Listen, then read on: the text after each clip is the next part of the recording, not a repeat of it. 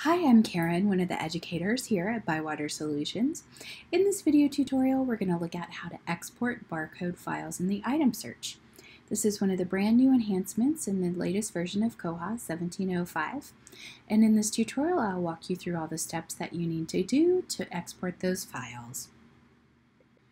So now let's look at how we can export that barcode file. So we'll start out on our landing page of Koha. We'll go to the search option at the top and select Item Search. This will take us to our Item Search page. So you'll notice the new feature for the barcode export is located here at the bottom. Previously, you could look at your results on a screen, which looks similar to an Excel file, or you could export them into CSV. If we export to the barcodes file, that will give us a list of barcodes only.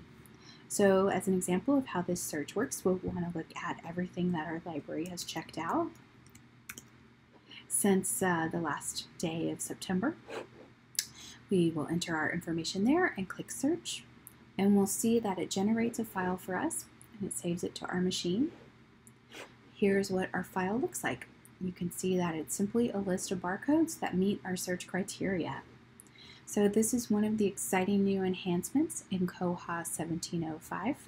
In addition to this video tutorial, we've created a series of other videos about the new enhancements in Koha 1705.